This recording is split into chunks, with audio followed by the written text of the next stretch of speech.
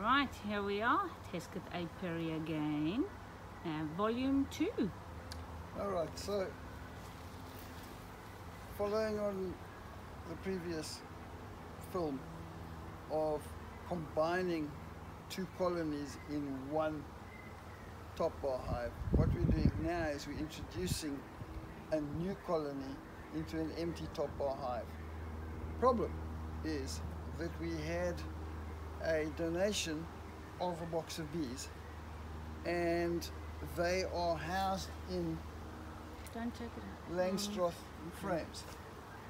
The Langstroth frames are quite long, shallow frames, and this is drawn from artificial comb, so from a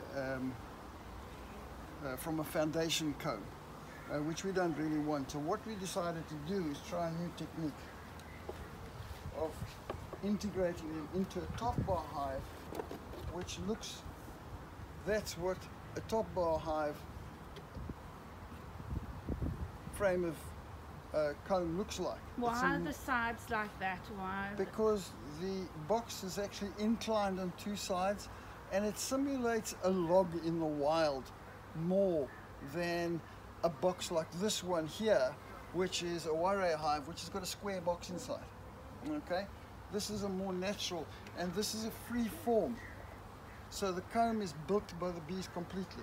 Okay, whereas this one you have a plastic foundation, or you have a formed foundation, and then they build their cells on that foundation.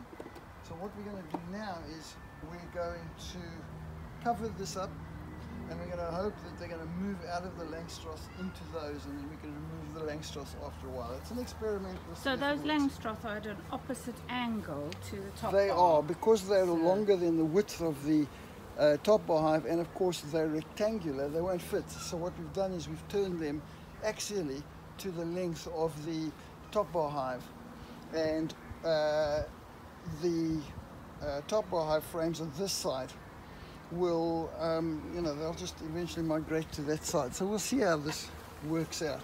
What I'm going to do is, of course, the top bars close the gaps at the top, whereas the Langstroth works differently. The bees can actually climb over the top, and then in a Langstroth hive you have something like this, a crown board, which actually prevents them from getting into the lid of the hive. Okay, so what I'm going to do is I'm going to cover them, and I'm going to have to give them a bit of water or smoke to chase them out of the way, because I don't want to flatten any bees.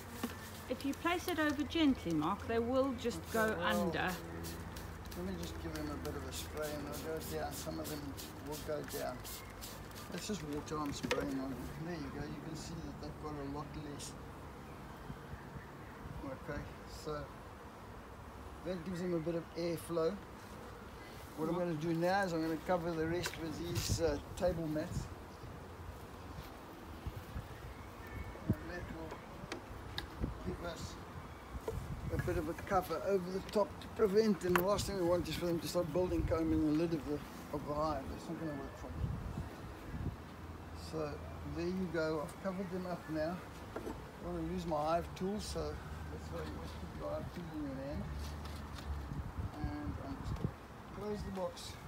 Now it's not airtight, so the bees that are still flying around can make their way under the lid and into the hive. And we've closed it up with fondant, haven't we, the hole, the entrance? I want to show you, I can't really show you here. Michelle Do you wants want to to take come the around. phone? I'll take the phone. And as you can see, these are the our entrances, and this used to be a feeding hole, but we've decided to make this the entrance now. It's higher up on it's a bit of an experiment, and you'll see that we've plugged it with a sugar fondant that we make, and they'll eat their way through it, but that gives them some time.